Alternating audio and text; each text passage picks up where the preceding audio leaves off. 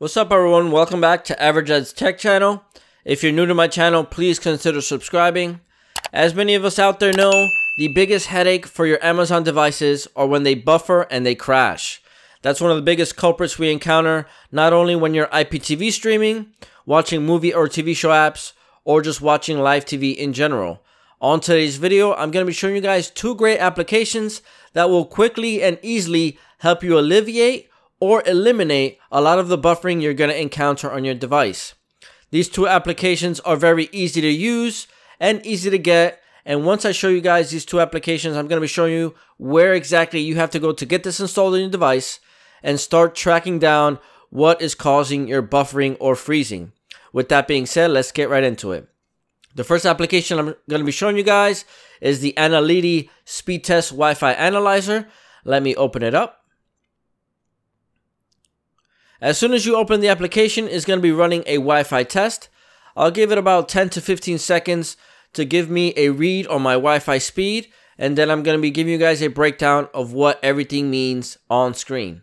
And there you have it. The test roughly runs about 10 seconds before it gives you results on your Wi-Fi test. And here, the great thing about this application, as you can see everything on screen, everything is broken down to better give you an understanding of what your Wi-Fi is capable of.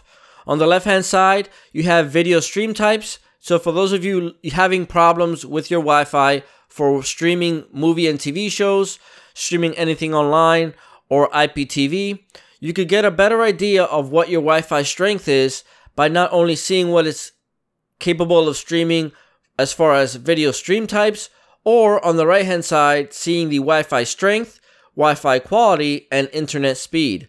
So that gives you a better understanding on whether or not you're underpowered or overpowered for whatever you want to stream.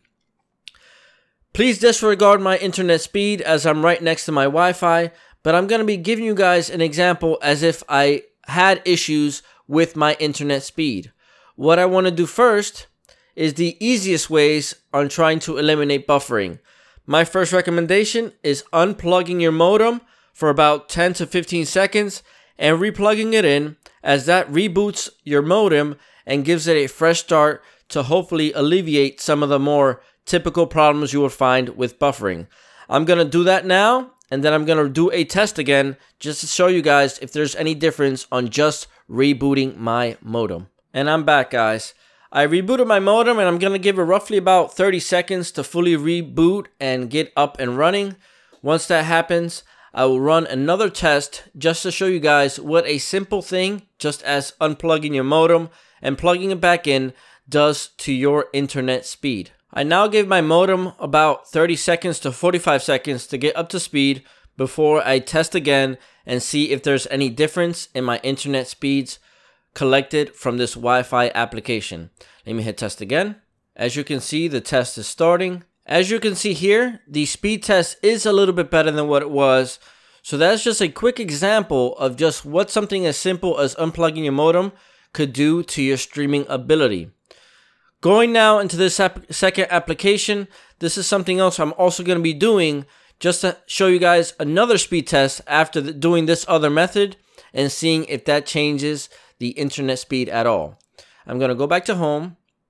And the second application we're going to be talking about, we're going to be taking a look at the second app called Background Apps and Process List. The great thing about this application is show you guys what applications you have running on your background, which is one of the hardest things to find out from your Amazon devices. Typically on your applications, we typically want to jump in and out of applications very quickly to get ourselves up and running, whether it be streaming a movie, streaming a TV show, or watching anything in general. So we kind of don't realize how many applications are running in the background, which could affect something like buffering or lagging from your devices. So I'm going to first open the background app. It's going to load up and read my system to make sure how many applications I have running. It gives me here a prompt. I put got it. And as you can see here, I have a total of 8 applications running on the background. Believe it or not, this is a lot of applications running in the background that could definitely affect not only my internet connection, but the RAM on my device, which could in fact be a lot more sluggish and giving me a lot more freezing and crashing from my typical applications. So what you want to do first, you could definitely go to close all applications. And what it does, it takes you back to every single application that's open. And what you want to do is force close. Go back, force stop, go back. So it basically gives everything in line to make your ability to force stop all these applications a lot quicker. So we're going to go to force stop again, force stop. So once you do click force stop, just click back on your remote, click force stop, back. And as you can see here, we have another application. Let me go close all apps again. I'll force stop this one, back. Disregard this one as it is our Wi-Fi tester. And I will force stop the downloader app. So currently we just have the Wi-Fi speed analyzer running right now in the background. And we're going to run another test just to see if that difference made anything to our internet speed. I'll go back to home, go back to the Wi-Fi speed tester. And it's going to run another test. And there you have it, a nice increase in internet speed from doing something as simple, like I said, as closing your background applications. I'm going to be showing you guys one more tip on what you can do on your Amazon devices to see if your internet speed could just creep up just a little bit more and give you a better chance of having a better streaming experience. What my recommendation is, once you click on home, scroll all the way up and all the way right to the settings tab.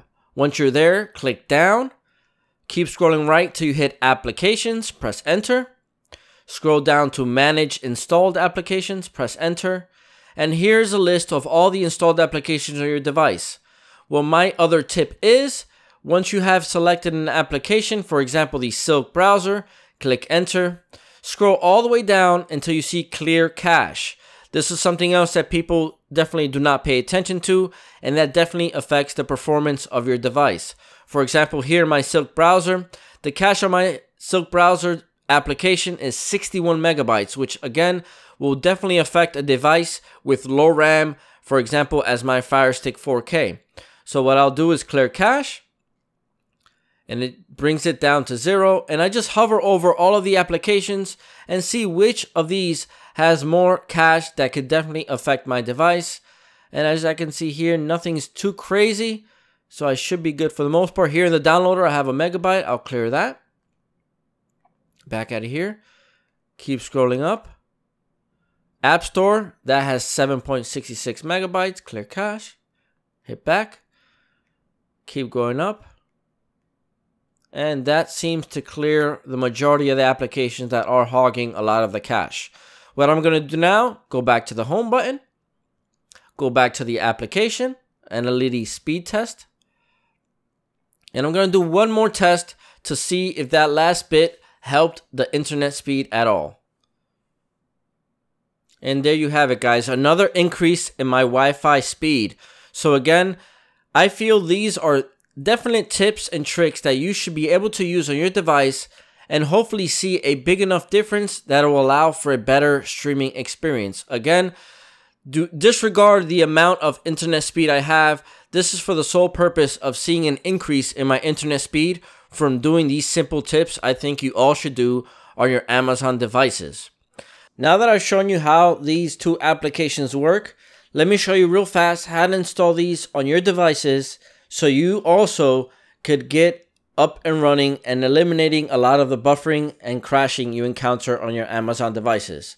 What you want to do first, I'm going to go to my home screen, click all the way up till you hit home and click left to the magnifying glass. Both these great applications are all available in your Amazon App Store, so it makes the download process that much easier and that much quicker. The first application that I was talking about regarding the Wi-Fi speed is the Anna. I'll have the name of both of these applications on the top right hand corner just so it makes you guys a lot easier to write it down. Here you have it, the Analytics Speed Test Wi-Fi Analyzer. Once you have it selected, press enter.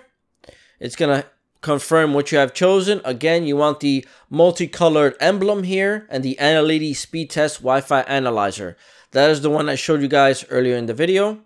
And once you click enter, it's going to download and install it so you could follow along what I reviewed earlier in the video. The next application is called the background. Well, let me first delete all of this.